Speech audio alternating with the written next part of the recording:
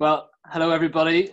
I am Josh, the leader of Cornerstone Church World, and I'm interviewing Matt and Claire, and these guys oversee and run our youth work. So we want to just touch base with them for a few minutes and just get a catch up about what's going on so that we can be aware and also to pray for them and with them in the current lockdown reality that we're all experiencing, which must be incredibly challenging for our youth as well. But firstly, Matt, Claire, why don't you just share just briefly how you guys are doing yourselves, how you guys are experiencing lockdown life at the minute? Yeah, so I'm finding it okay. I think I struggled at first, but I'm definitely getting used to it. Missing the human interaction and trying to judge what like people are saying to me without my mind making up what they're doing. But yeah, overall it's okay, but I can't wait to be able to meet again for sure. Yeah, definitely. How about you, Matt? Yeah, things going well here. I've been quite blessed in a way because obviously, like I'm at home. I got sent home from work and I've been off for nearly 4 weeks now. So obviously, while that's was quite challenging. Like just like I say, like every day is kind of like the same sort of routine. Like get up, deal with the kids, put the kids to bed. So every day kind of rolls into one. So that's quite tough. So everyone's kind of feeling that difficulty being kind of stuck, stuck in the house. So yeah, apart from that, things are good. Obviously, like trying to see the blessings in obviously in being stuck in lockdown. Obviously, more time with the family, more time with the kids. So yeah, so that's so things are going. Yeah, they're going well. Going well. Yeah, great. So we want to chat about our youth and how we're trying to continue to disciple them, even in the midst of lockdowns. So take us back a couple of months. We shared with the whole church. Well, you both shared with the whole church some of the changes we were making. Matt, can you remind us about what some of those principles were we laid out behind it? Yeah, so it was mainly looking at, again, linked into obviously like letter to Timothy and obviously Deuteronomy 6, that sort of thing. We were looking at like 4 like key principles of like the youth work. So we didn't want it just to be like a youth club. So we wanted it to be like something that was frequent, like there was like a proximity to it. So everyone was like kind of like in the way GCs operate in close proximity, that we would also operate in that way as a youth. And obviously that was consistent. So obviously we'd be meeting regularly. There'd be consistent people. There'd be like this, a good foundation. And obviously there'd be access as well, so that everyone could get a hold of each other. People knew who they were going to, who they could speak to, who they could open up to, that sort of things. That was the main principles of when we set youth up a few months back. Obviously that led into the rhythm that we had at the time, which was obviously meeting every other Monday, meeting in the foyer at church every other Sunday, having lunch at GC leaders' houses once a month, and obviously having a social once a month. So that's what it was looking like when we were before the pandemic, before the lockdown. Yeah, and like most of everybody's plans have all changed quite drastically. So Claire, how have you adapted to that and to continue to disciple young people? Yeah, so we decided with us being all separate that increasing those amount, like that contact would have been better. So now we meet on Zoom every Monday night and every Friday night. So the Monday night, we alternate in weeks with Matt running the Well We All Want course. So we've been doing that with the youth, and they've all got books, and yeah, we've started that with a couple of chapters in.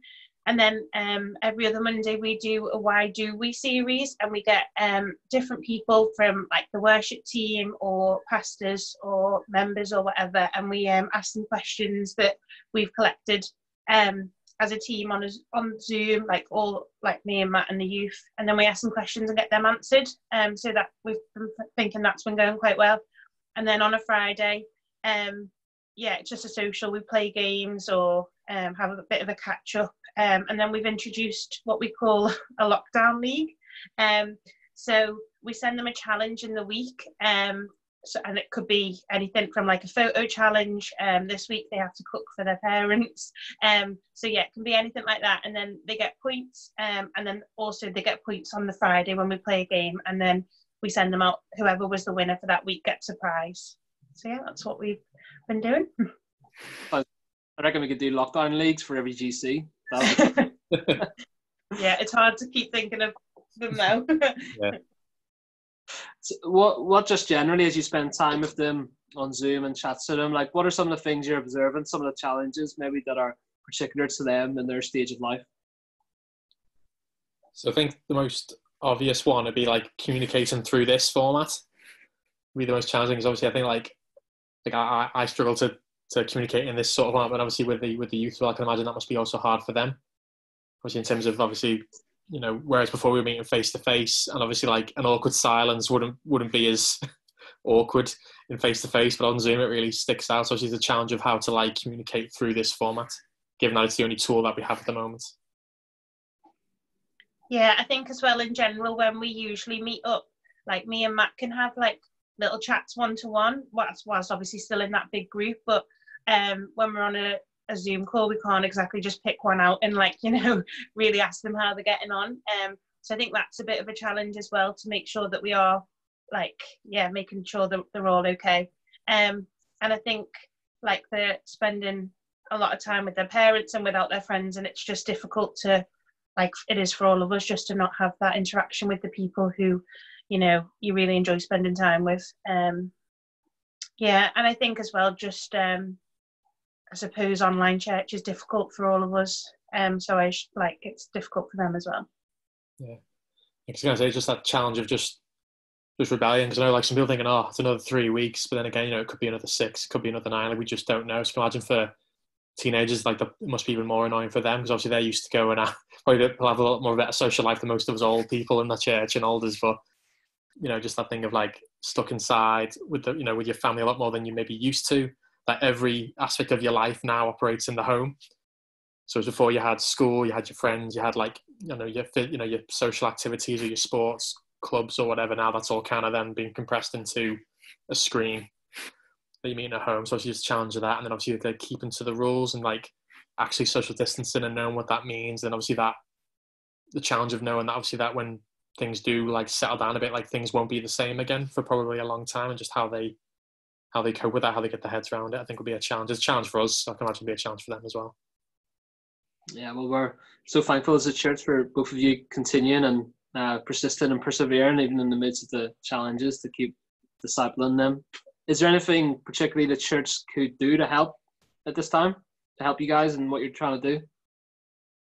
Yeah, so I think Fridays with the the games, we've done lots of different things, but we're struggling to keep coming up with ideas. So if anybody's like done any games with family or friends or GCs that they think would be something that we could use, that would be great, because I think it's difficult to keep thinking of ideas. And same for the weekly challenges as well. So yeah, they're supposed to just be a bit of fun. But yeah, if anybody can think of new ideas for that. Yeah. Great. Anything else? Yeah.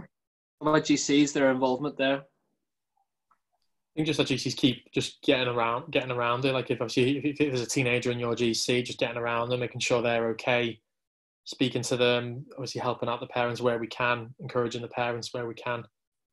Yeah, definitely. Great. Well, just finally, can you give us a couple of things that we could be mindful and prayerful for you?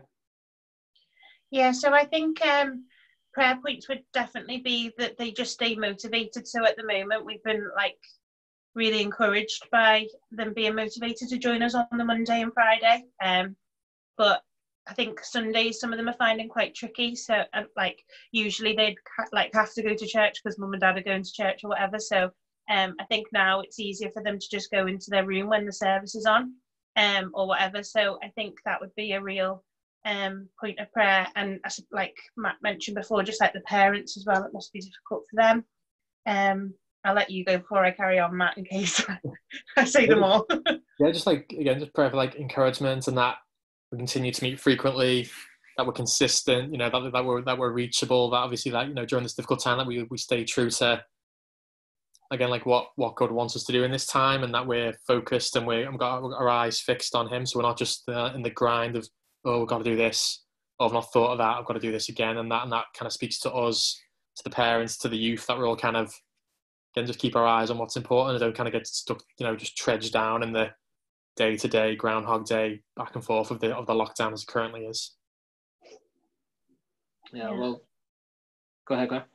I was just going to say, sometimes it's quite tricky for me and Matt to stay almost like motivated in it ourselves. So I think it would be great if me and Matt can have some prayer on, because it is, definitely more frequently than we'd originally anticipated. So that would be helpful as well. And just for the youth, like for when this is over, like that transition back in, and hopefully that the communication like carries on. We had like really built some good relationships before lockdown, and we're trying our best to keep them, but yeah, that just kind of goes back to normal when lockdown's over as well. Yeah, I think finally as well, just pray for like thankfulness. Obviously, since the format's changed, you know, it's not just been me and Claire talking to each other. It's like, you know, like the youth and their parents, like everyone's involved, and that's just so encouraging. Because you think when this happened, that this was one of the first things. Like, no, I'm not going to do that now, but it's kept up. So just really pray, like, thanks for that it has kept up, and that we continue to, although in a different format, continue to build those relationships. That's been really, really encouraging. Awesome. Thanks so much for sharing. And we will continue to pray for you and the youth. We're thankful for all that you're doing in that. So we look forward to hearing some more updates in the coming weeks. And if anybody has anything that they can help with the youth or these guys, then just get in touch with one of them or one of your DC leaders, and they can pass it on to them. Thanks. Thank you.